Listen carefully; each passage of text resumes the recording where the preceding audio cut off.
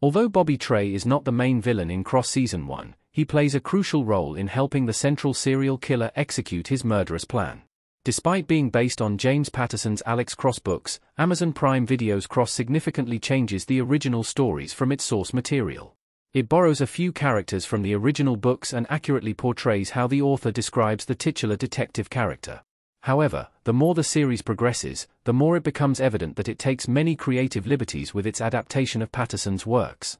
While Cross Season 1 features a vast set of characters throughout its runtime, only a few play a significant role in the overarching mystery and drama. Johnny Ray Gill's Bobby Trey is among the primary characters in the show as he proves to be one of the fanboy killer's main collaborators. After Ed Ramsey gets caught by the police, Bobby Trey also becomes an important ploy for the law enforcers to ensure the killer gets the punishment he deserves. Bobby Trey is a disgraced former police officer in Cross. Terry earns a living by helping powerful people like Ed Ramsey. Johnny Ray Gill as Bobby Trey in Cross.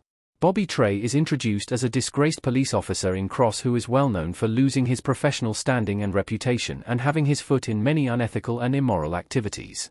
Using his experience as a former law enforcer, Bobby Trey earns a living by helping influential people overcome legal and criminal challenges by adopting many underhanded means.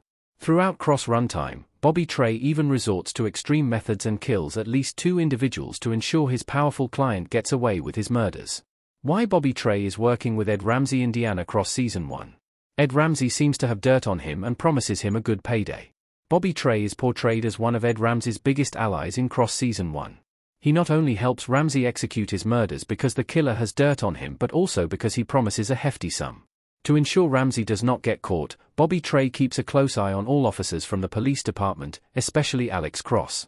This gives Ed Ramsey a significant edge, allowing him to throw his caution to the wind while staying one step ahead of law enforcers. Almost midway through the show's runtime, Alex Cross and his team find enough evidence to investigate Ed Ramsey's home. Fortunately for Ramsey, Bobby Trey carefully tracks Alex Cross' every move and escorts Ramsey's final victim, Shannon, out of the house to ensure Cross and his team do not rescue her. Bobby Trey even murders a woman who has a voice note to prove that Ed Ramsey killed Emir Goodspeed. During his immoral quests, Trey also ends up getting shot at by the police but still manages to survive and ultimately gets an intriguing offer from Kayla Craig. Bobby Trey's deal for immunity with Kayla in Cross Season 1's mid-credits scene explained. Kayla makes him an offer he cannot reject. After Ed Ramsey gets arrested in Cross Season 1's ending arc, Bobby Trey does not get the big payday the killer had promised him. Fortunately, for Bobby, Kayla Craig approaches him Cross Season 1's mid-credit scene, where she makes him an offer.